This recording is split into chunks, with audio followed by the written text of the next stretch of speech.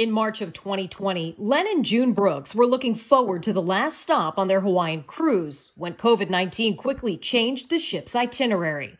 21 people tested positive for COVID-19, a deadly virus the Brooks and basically everyone else knew nothing about. We made it through quarantine just fine. We came home healthy, safe. We've been healthy ever since.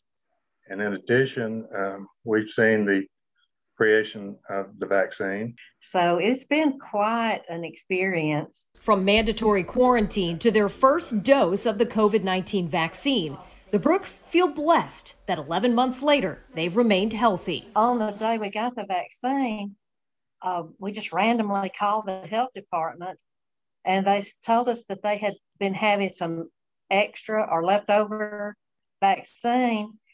And though they couldn't promise us anything, if we would be there at 1 o'clock, we could stand in line and perhaps get a vaccine. And they did about a week and a half ago. They weren't expecting to get vaccinated, but encourage others to do the same thing. Continue to call and check every resource.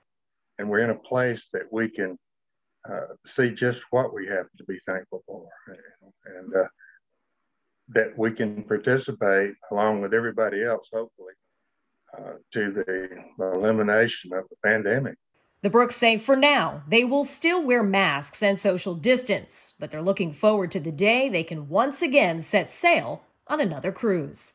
We hope to go next year, 2022, because it'll be our 50th anniversary. The Brooks were reimbursed for the last cruise, given a credit for that next trip. They have an appointment to get their second dose of the Moderna vaccine on February 26th.